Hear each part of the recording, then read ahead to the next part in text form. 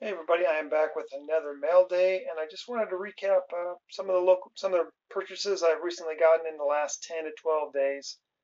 So starting with a couple nice quality commons from the 50s, the 1953 Keith Thomas, then a couple cards from 1957 Topps, Bob Wilson and Steve Ridzik.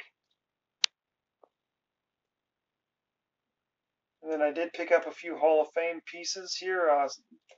One of the highlights is this 58 Willie Mays All-Star. Like those all-star cards. Sport magazine. You'll notice his hat, it almost looks like a Florida State hat. That's because this picture was probably taken during the transition as the team went from New York to San Francisco, and Topps may not have had the design for the new San Francisco Giants caps that would come out later on in 58. So that could be a reason why it's kind of a funny looking hat there.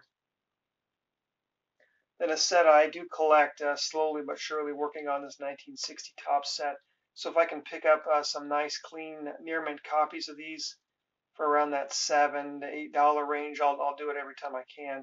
So that was the case for these three. I won them from the same seller. So just a couple of nice near mint sevens from 1960. Just such a beautiful set. Without a doubt, my favorite set to collect. Just the imagery and the way the colors on the, even in the names and the color scheme. You know, you've got the main photo and then the solid background on the left, and then the colors on the bottom with the team logos. It just really appeals to me, and I've always loved that 1960 design. Coming down here, you'll see a couple examples of kind of the mindset of my collecting lately has changed a little bit. Typically, I like to get this vintage stuff, and typically a near mint 7, sometimes a 6. But in the case of these, with the prices of cards being what they are right now with the market, I decided to go with a little lower grade than I typically do for these. Like these 62 batting leaders, I typically like these leader cards in a 7 from 62. But I got this one for the Al Kaline collection, and was just really content to have it at a 6. It looks good. It's good eye appeal on it. And this Lou Brock is a classic example of a card that I've been looking to get for some time, but just never been able to pull the trigger because the price is so high on this in a 6 or a 7, which is what I typically will try to pick up a 63 Topps in. And I decided just to go with it for 4 at a very affordable price. I probably think I paid less than $15 for that before shipping. So very content with that purchase, and very just glad to have the card in hand. It's a beautiful card, and although you can see it well deserving of that VGX4 with those corners on the bottom being a little bit rounded and discolored and worn, it's still a beautiful card to have in this collection. And you don't have to have everything high grade. You know, I've got a very good Lou Brock collection of some really nicely graded stuff, and I can use this kind of as more of as a filler card. Still need to get his 64 Topps, and then I'll have everything from the 60s for him, and then a couple pieces for the 70s, and rounding that Lou Brock collection out quite nicely. And then another guy I collect, I guess I collect, in a sense, both these guys, Willie Mays, Orlando Cepeda. And like I said, typically I'd like this in a near mint 7.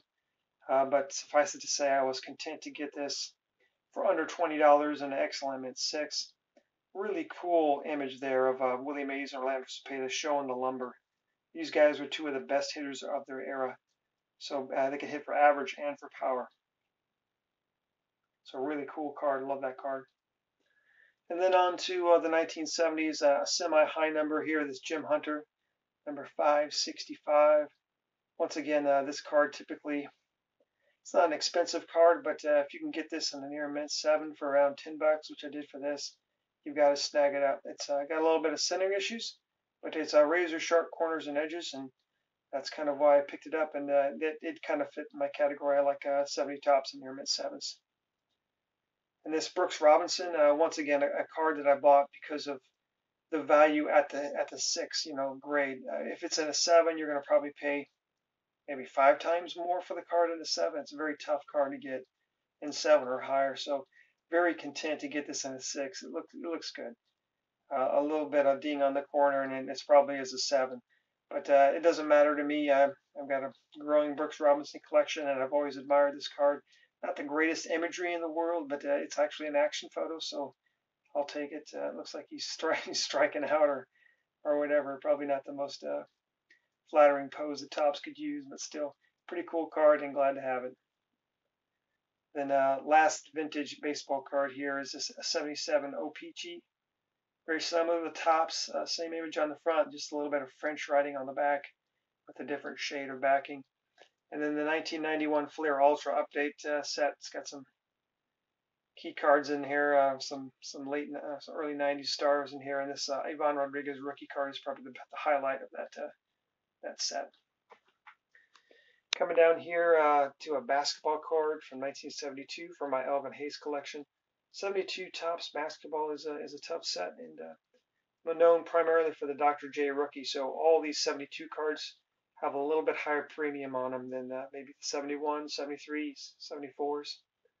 So this one is a really nice, I mean, for an Earman 8, it's really good centering, sharp corners, edges, surface is good, and that no print defects with that solid yellow behind the portrait of the player. So really glad to have that.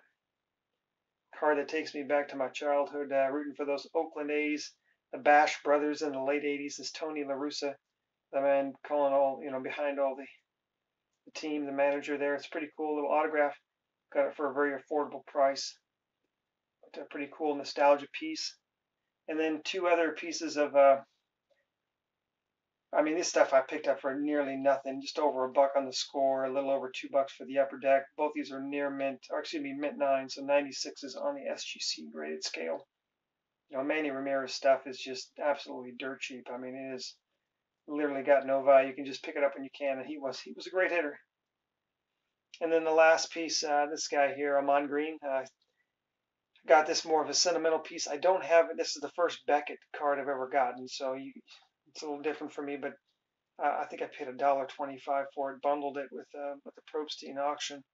And Amon Green, I went to college with him. We were both freshmen at the University of Nebraska at the same time. I used to see him hanging around the dorms every once in a while. He had some friends and that lived a couple doors down from me. But all he did was go on to become like the second leading rusher in Nebraska history, and then eventually, went over to play for Green Bay Packers, and I think he became their all-time leading rusher. So a local legend and a guy that I've always admired and enjoyed watching his career while it lasted. Amon Green. So that is it for my mail day. Once again, everybody, I appreciate your posts and comments, and I'll talk to you again soon.